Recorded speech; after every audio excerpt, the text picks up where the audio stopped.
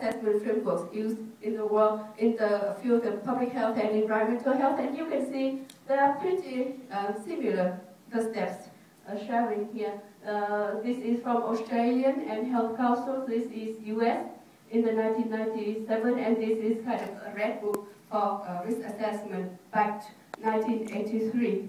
And the steps are quite similar here. And today I will introduce to you this framework applied in the dioxin scenario. So the framework I introduce is here, have different steps similar to what you already seen: issue identification, hazard assessment, exposure assessment, risk characterization, and through this risk communications and stakeholders engagement.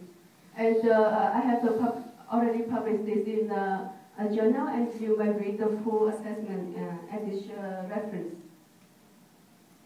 So the first part of risk assessment is issue identification, and you already seen in the videos, Vietnam was a huge amount of chemical was used by the US Army, and totally they estimate about 366 kilograms of dioxin already sprayed in the chemicals as a contaminant.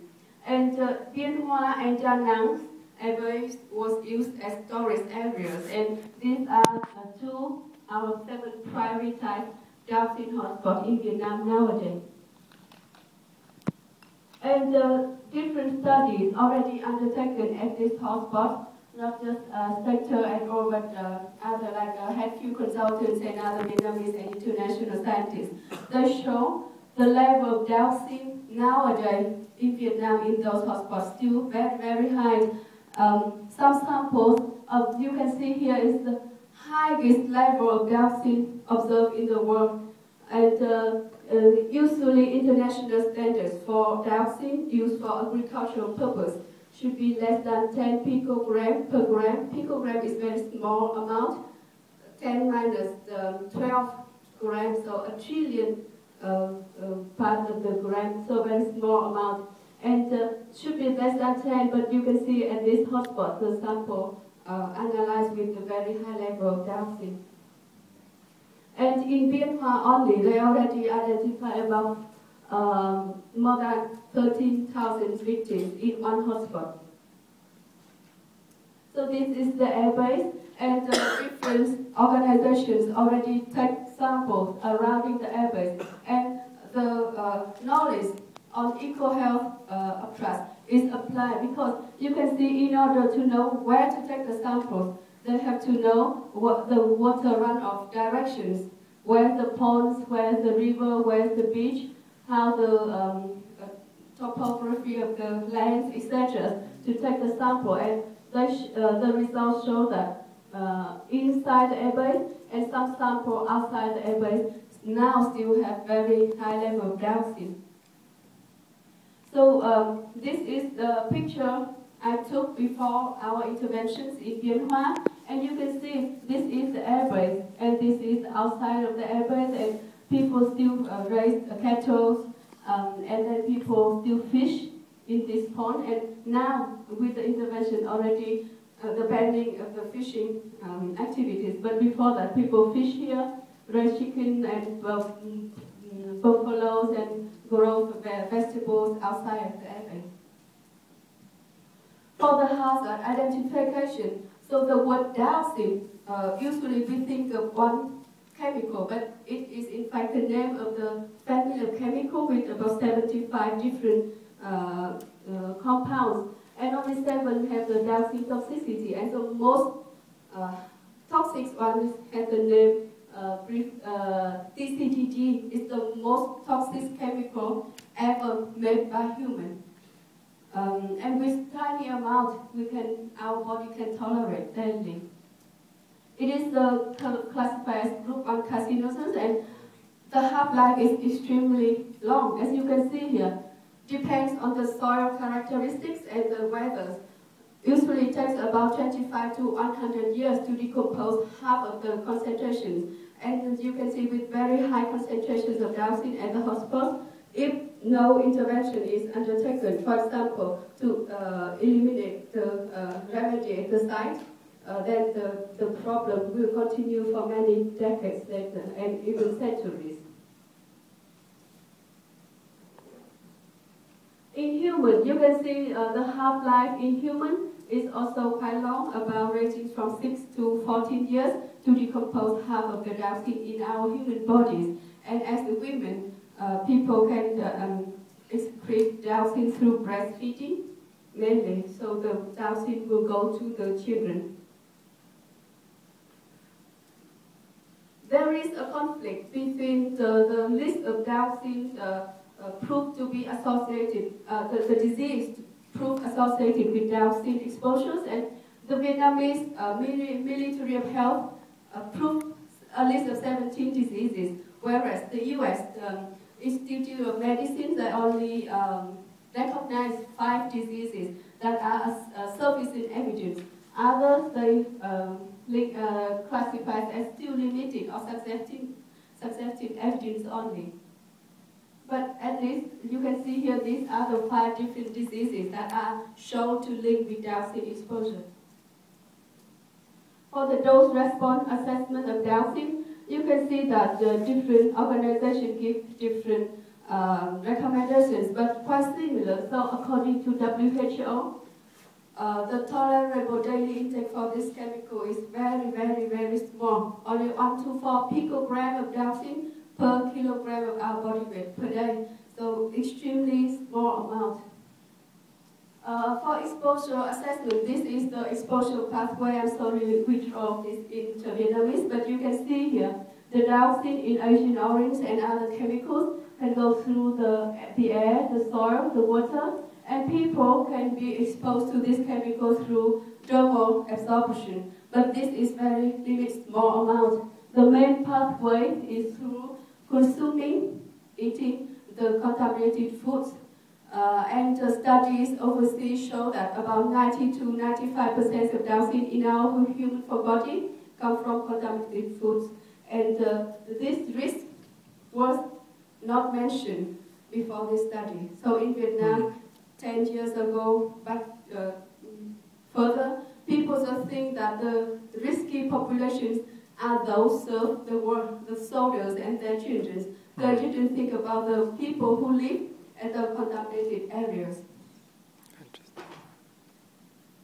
For the level of dioxin in the foods, so international standards depends on the countries and depends on foods, but usually the level of TCDD in food should be less than 0.1 picogram per gram of food.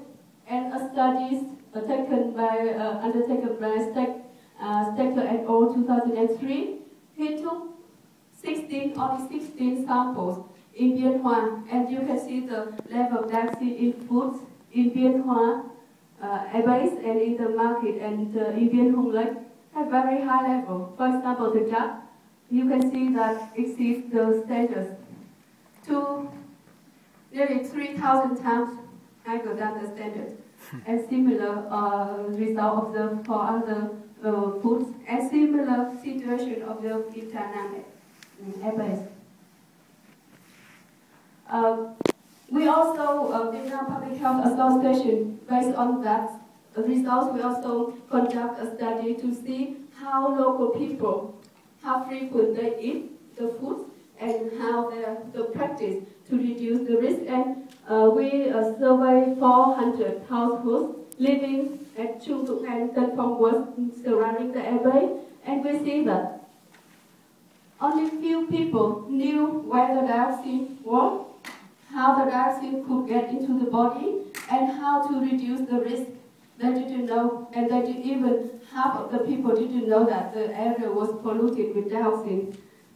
So they think dioxin was something in the past, during the World War.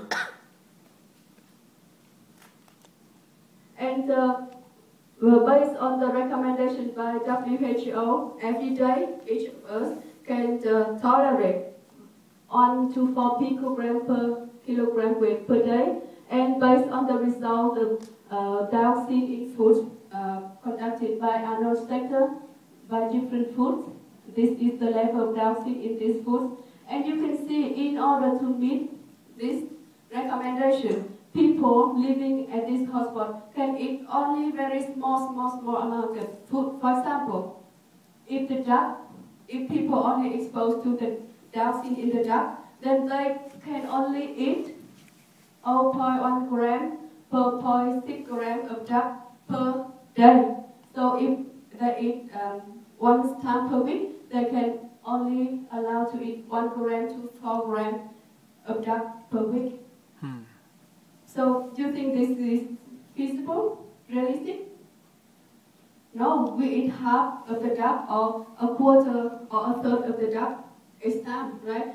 I don't eat much meat, but I eat maybe at least 100 grams per meal, not 0.1 gram or 1 gram of duck is not possible. And people who live here, if they eat the foods they grow, they are not only exposed to dioxin in duck, but chicken, fish, different vegetables, if they don't wash them carefully through inhalation, etc. So the total exposure is high if they consume the food that they grow there.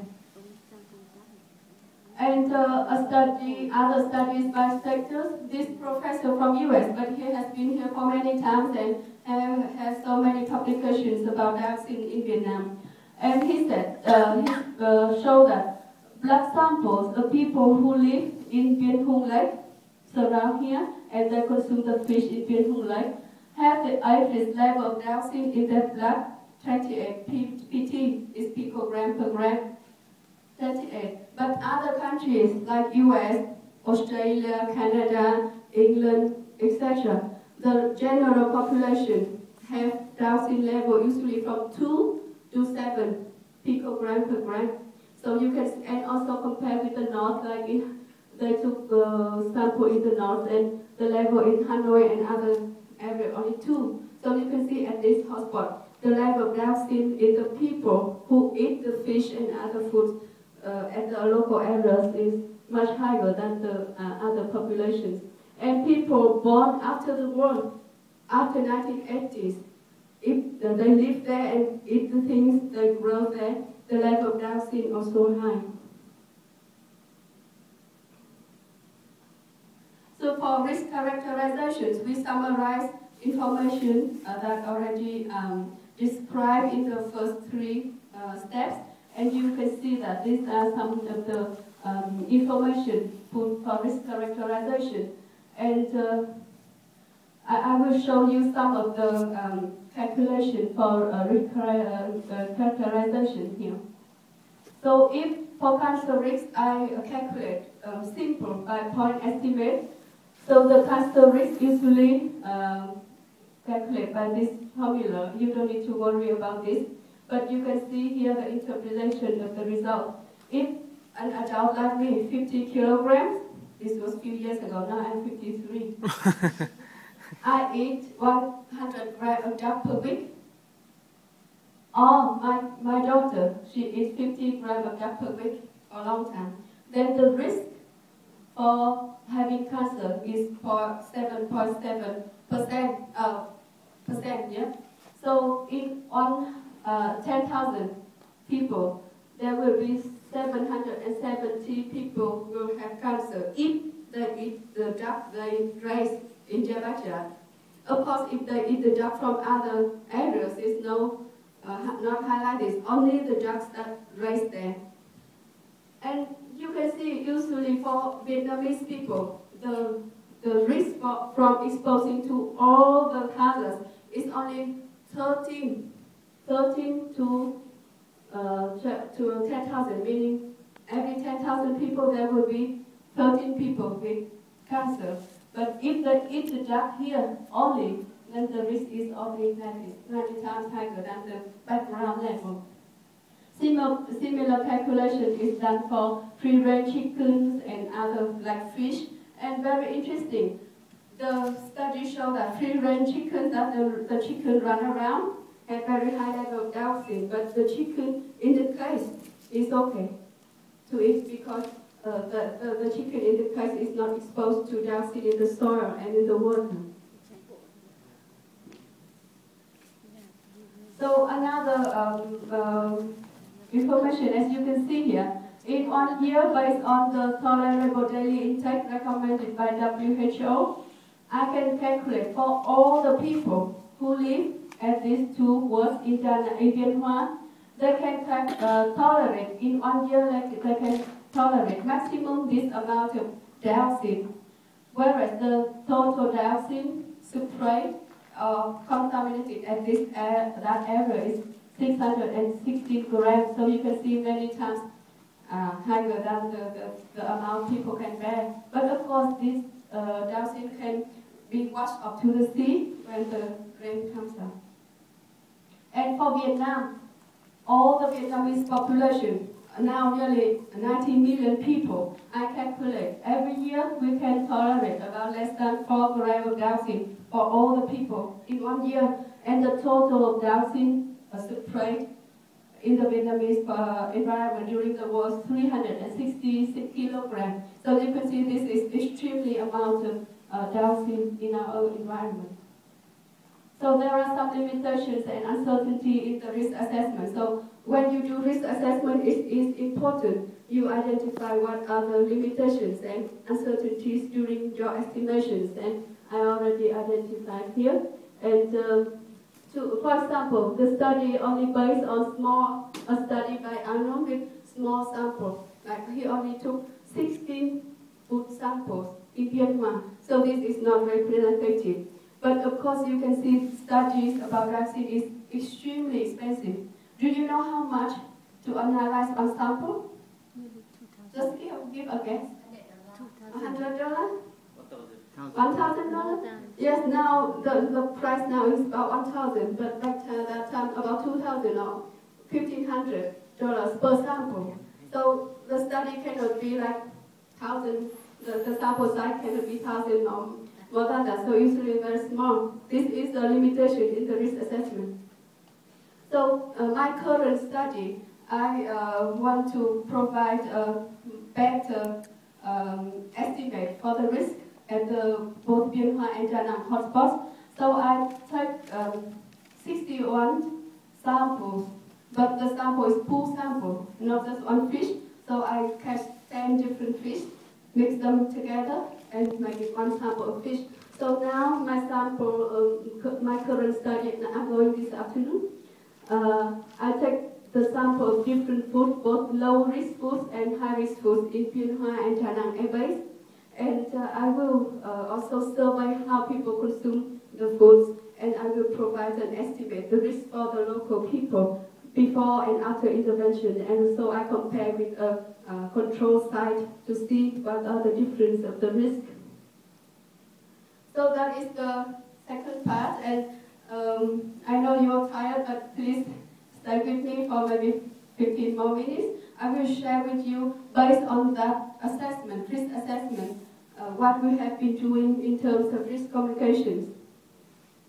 So the risk communication programs implemented in Bien Hoa hotspot in 2008 and in Da Nang in 2010, and 2007 and 9 was pre and post intervention surveys to assess our intervention, and similar 2009 and 11 was before and after assessment of the intervention.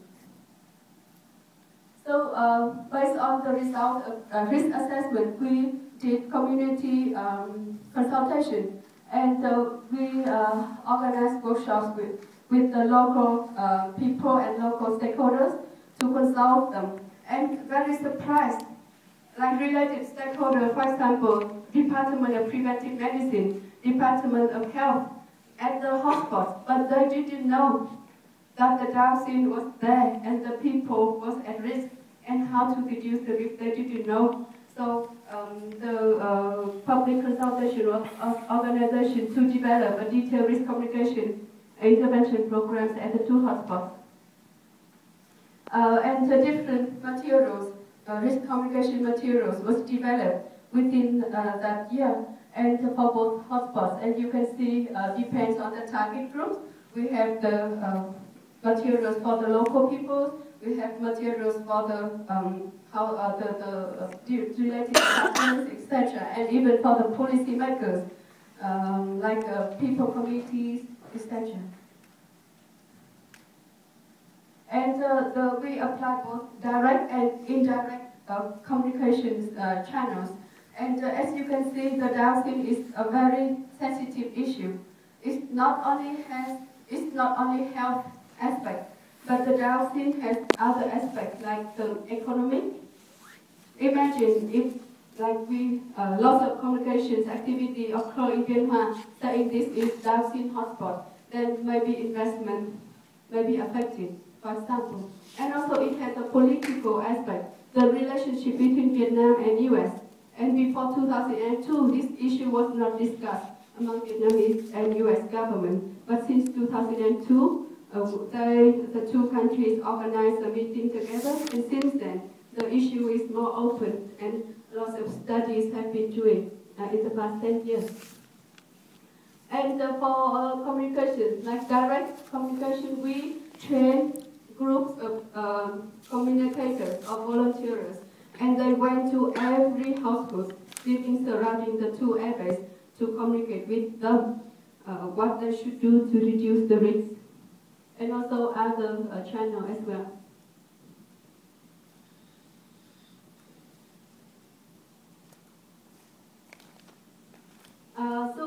That is some information about his communications, and I believe that you might have questions, or if you don't have now, you should think of some questions.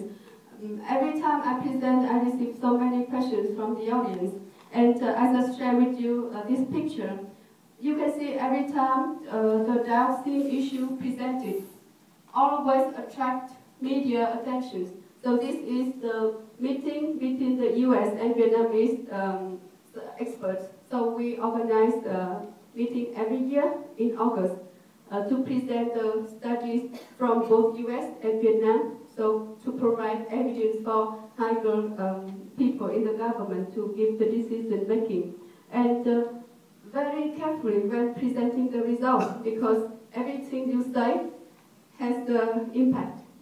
And there was one person saying this quote, and I think it's very good, very appropriate for the dioxin issue. There is no simple question, and there is no easy answer for the dioxin issues in Vietnam. So that was briefly introduction about our programs, and now I will show you some of the theory of core principle of Ecohealth approach that you have been exposing since yesterday, how they was applied in this case study. So things like system thinking involve different related stakeholders from knowledge to action. I will discuss more about this. Transdisciplinary equity and other issues like sustainability consideration. For this study, of course, it's not simple. We have to think the dioxin in a very comprehensive picture, and I can show you the picture that we draw in the TO2 course in the Pattaya, but based on our study. So you can see, in order to study dioxin exposure, we need to consider many factors related to this issue, and they are interlinked together. We involve so many different stakeholders. It's not only public health experts, but different people were involved in this program, from the central and to the community levels. So you can see different people were involved, and not just the local people like us or scientists like us, but also the soldiers who live inside the airbase too. So it's not easy. Different things was implemented to maximize the participation story of the different stakeholders. And program sustainability, because this is the first intervention program in terms of public health implemented in the country to reduce the risk of dioxin. So we considered how to make it sustain and how to assess if it is sustainable. And this year and next year, I'm doing a study, it's my PhD research, to assess if the intervention program at the two hotspots are still sustained, whether people still know how to prevent the risk, for themselves and whether they practice the things they have been doing during the intervention. And this is some pictures I took 3 months ago when I go to the field to collect the data. And some pictures is very questionable or should take should pay attention. For example, this picture I took outside of the airbase at the gate number 2 of the Bien Hoa airbase. But at the time we did our intervention, we didn't have information showing this area was also polluted. So no intervention was undertaken here. But now with the new scientific data, we know that this area is polluted. But people didn't know, so we still come to this lake is very polluted here to harvest the vegetables. This picture I took at the canal, that the water runs from the airbase out to outside, and because the fishing activities have been reduced since our interventions. But because of that, then people in the local area knew that this is a polluted area, so they don't fish there. And the fish is so many. So the people from other areas, they come here for fishing.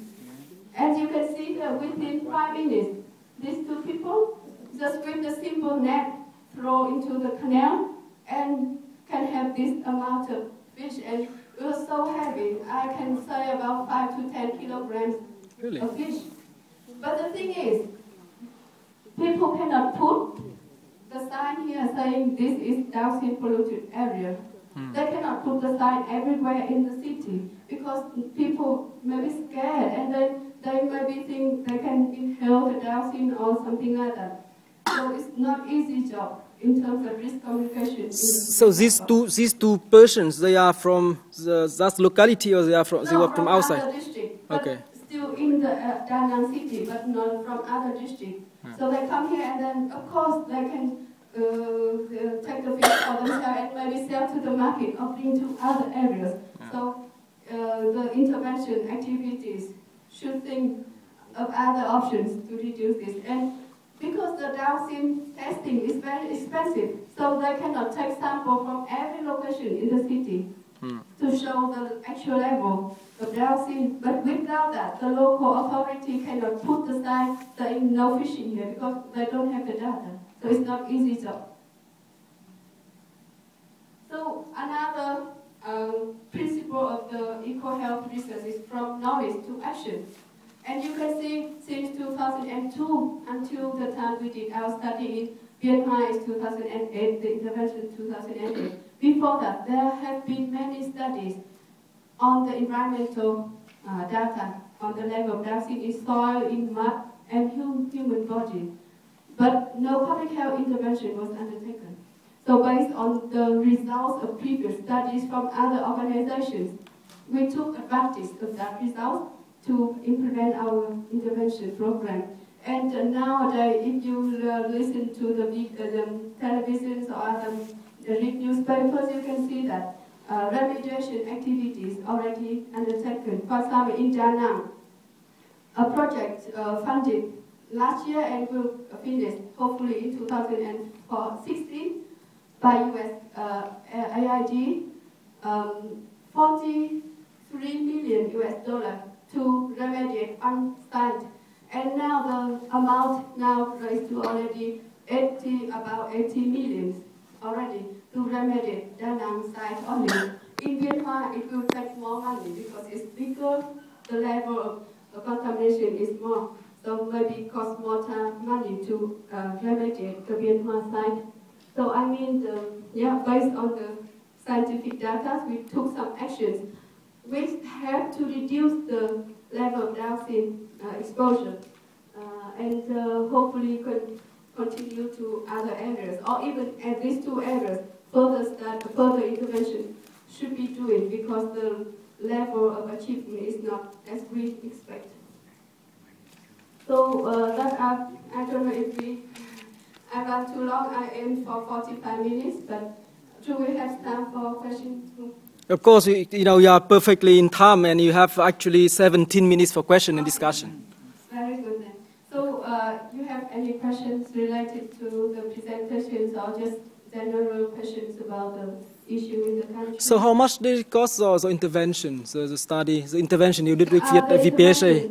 This is not to treat the dioxin, so it's not expensive. In one site, the phosphorylation fund is 170,000 US, and in Janang about 150,000. So totally about 300,000 for two sites to reduce the exposure outside of the airbase. But to treat the dioxin inside the airbase is expensive. And the thing is, people cannot treat the dioxin outside of the airbase because now people